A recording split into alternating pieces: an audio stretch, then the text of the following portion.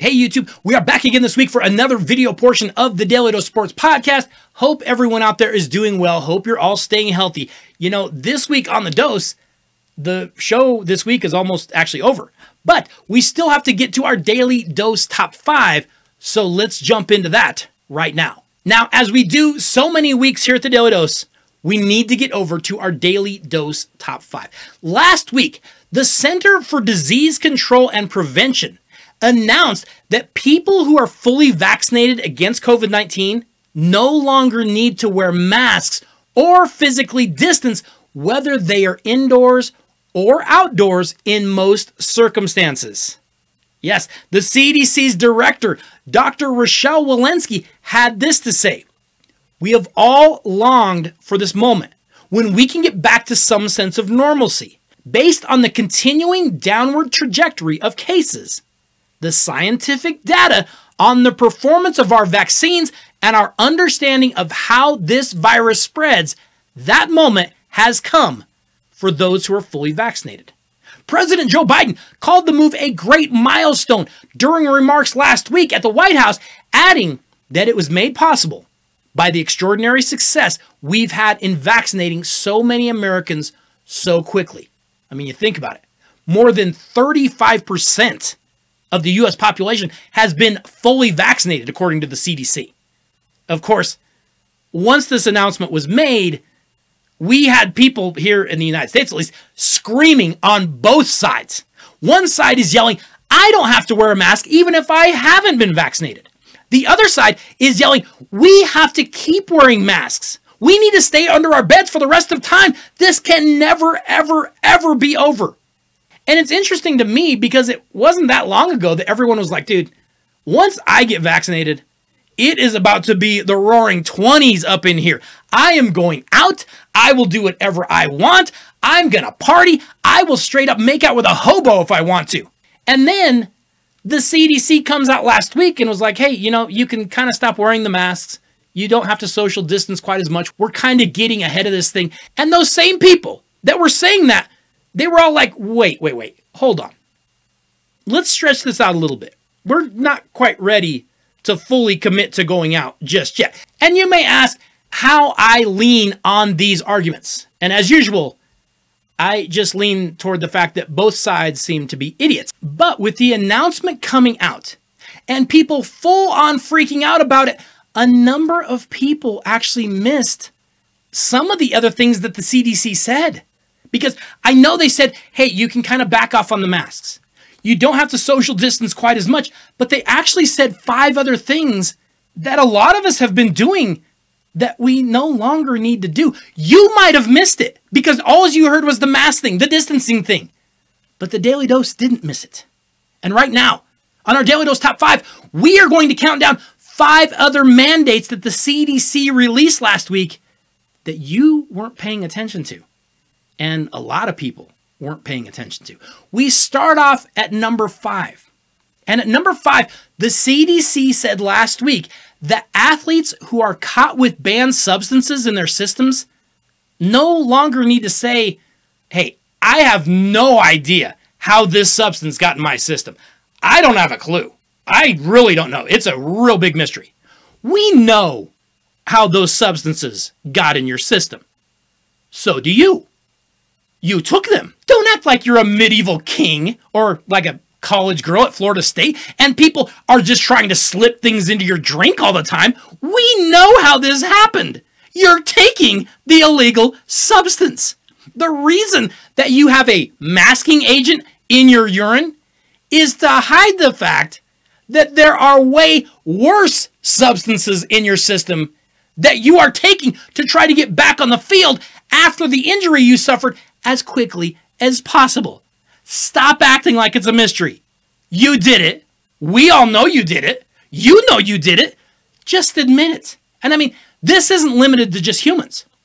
Even if you are, say, a horse that won the Kentucky Derby this year, but then faded at the Preakness like Greg Norman at the Masters in '96, the CDC now says you can just admit that you cheated. I kind of like that they went at this. I didn't think the CDC would have the guts to say something, but they did, and I like it. and it comes in at number 5. We move on to number 4.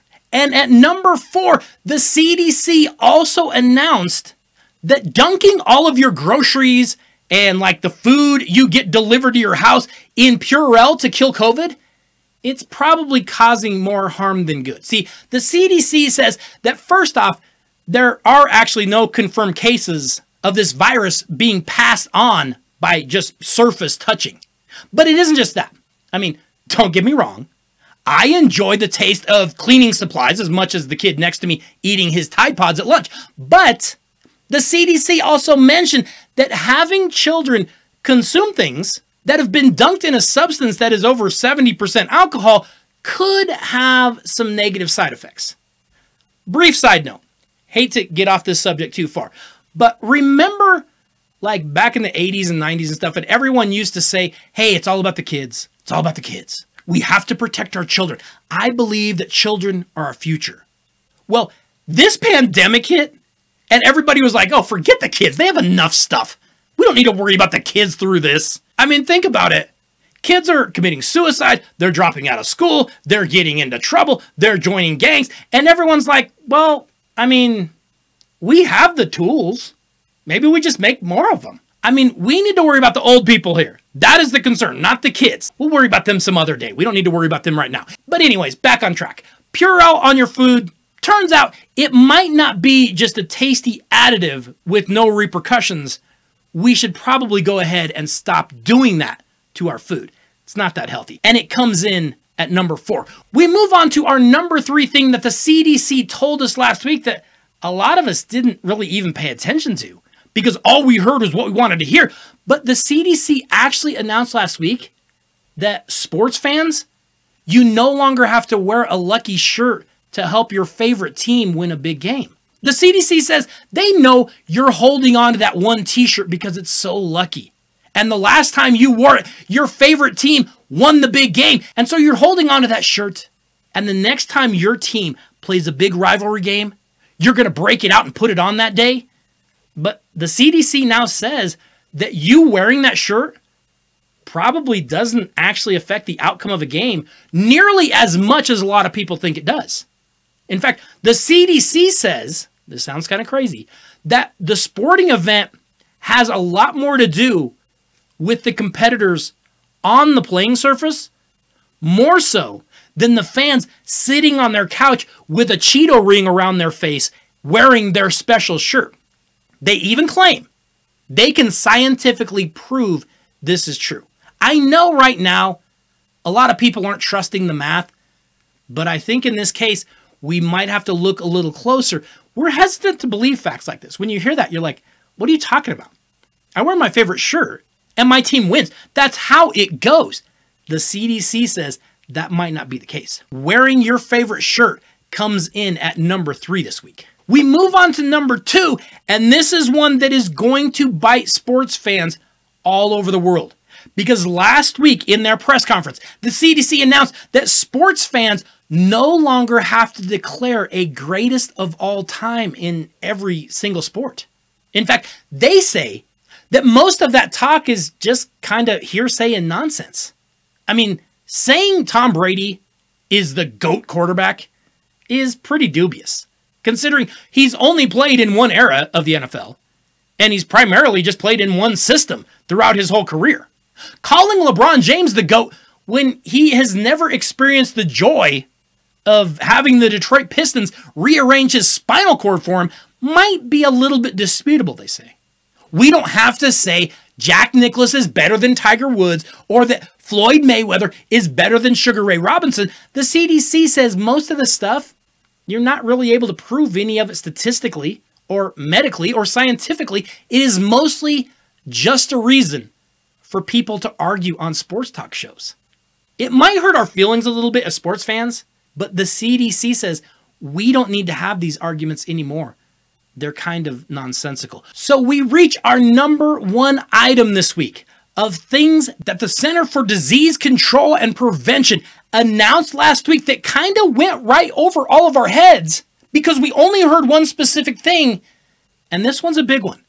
And I'll tell you right now, this one's a little bit tricky. It's gonna step on some toes. I guarantee Either you do it or you know someone who does it. But the number one thing that the CDC announced last week is that you no longer have to wear a mask in your car by yourself.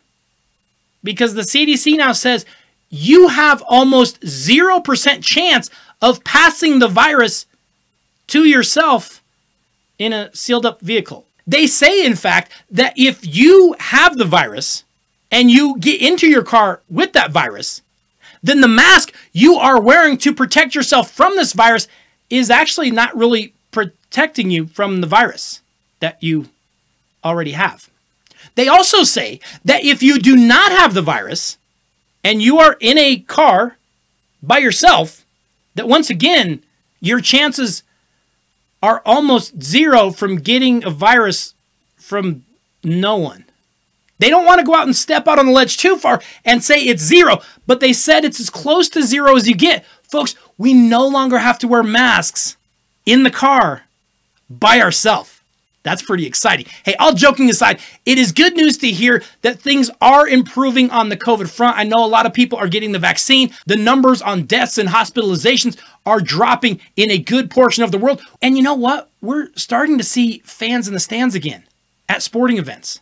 We're starting to see fights in the stands again at baseball games. We are seeing people getting in fights in the stands, punching them square in the face in a public setting.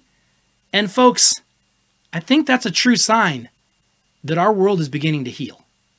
Okay, YouTube, be sure that you go out and you check out the rest of the podcast this week. This week on The Dose, the NBA playoffs are getting started. And based on the TV ratings, you have no idea how that's going. Well, don't worry about it. We'll help you out and let you know how that's going.